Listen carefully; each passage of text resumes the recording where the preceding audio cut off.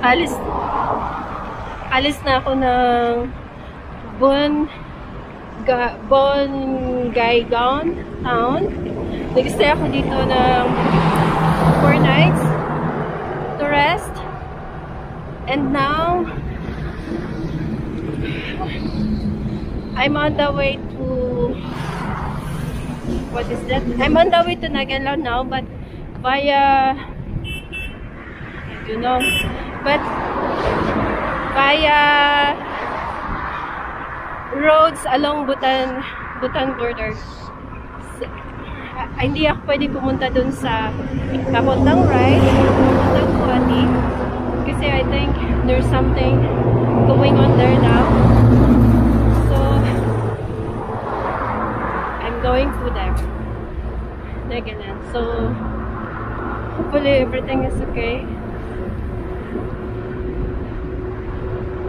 So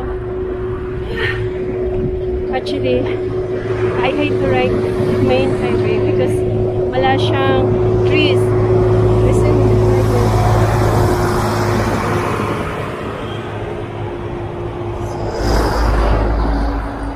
I don't have choice, but kailangan mag-ride dito sa highway.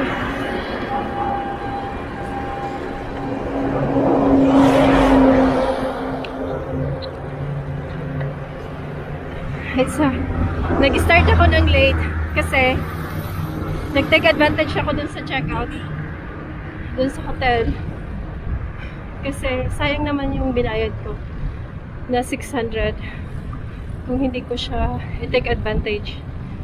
So it's okay, kaya ko to. So what to do? Punta na ako dun.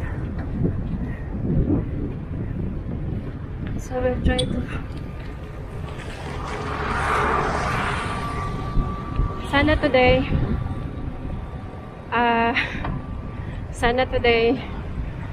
may mawal sa akin na or else mag wild camping ako kung walang magpapakam.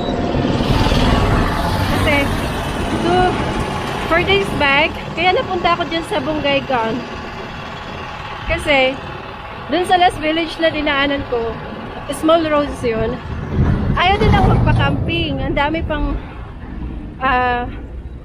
kailangan pang magpaalam dun sa village, like ganyan. Hindi na lang magsabing okay. So napunta ako dyan at take note, nag-cycling ako sa hindi na ako nag-film or something kasi sobrang na siya, madilim na siya, tapos wala akong headlight. Yung tanging ko lang para medyo safe ako, meron akong reflector sa bag ko, yun lang talaga. Tapos yung pinakailaw ko is yung ilaw doon sa highway at saka yung mga trucks na dumadaan, yun lang. Pero thankful din ako dito sa road na dito sa India kasi may shoulder siya. So, safe sa akin ng konti. Pero actually, hindi siya to 100% safe pag sa gabi ka mag-ride. Kasi, maraming trucks is here. Sobrang daming trucks. So, kaya yun.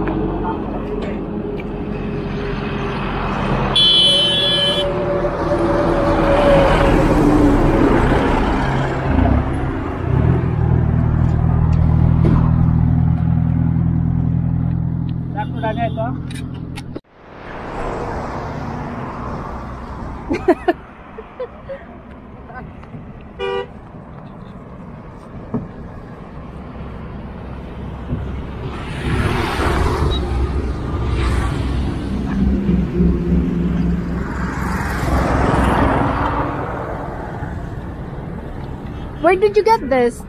Huh? Where? This is from where? River Balang. This is here. This is your... Oh, really? This is Assam made. Assam. Local.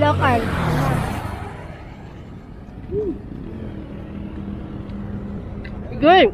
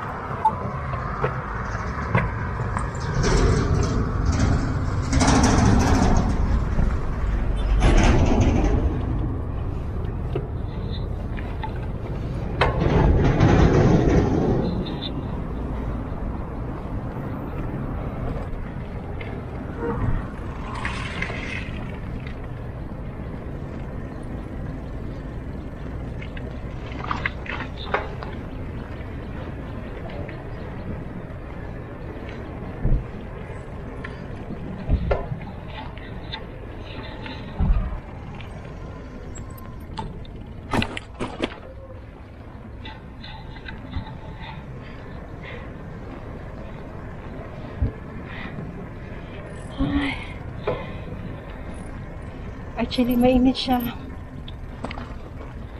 Walang kahoy. Walang masilungan. Kasi wala.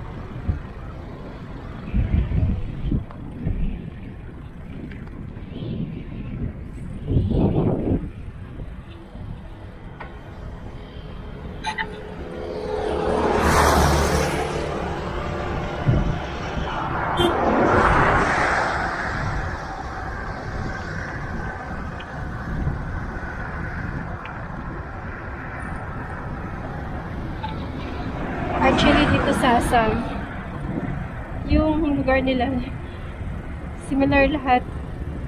May rice field, may bamboo, para siyang tropical vibe. Para siyang tropical country.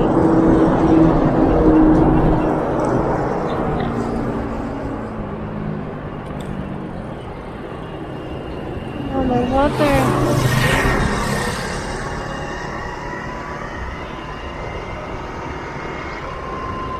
It's so difficult na walang shade. Oh my God.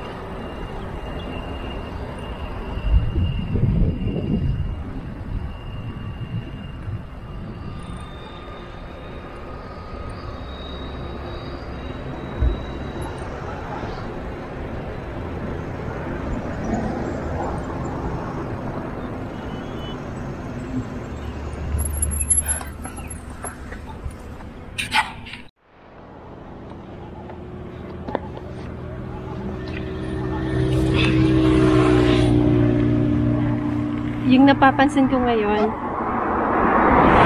tingnan niyo yung daan. Lumiliit na siya.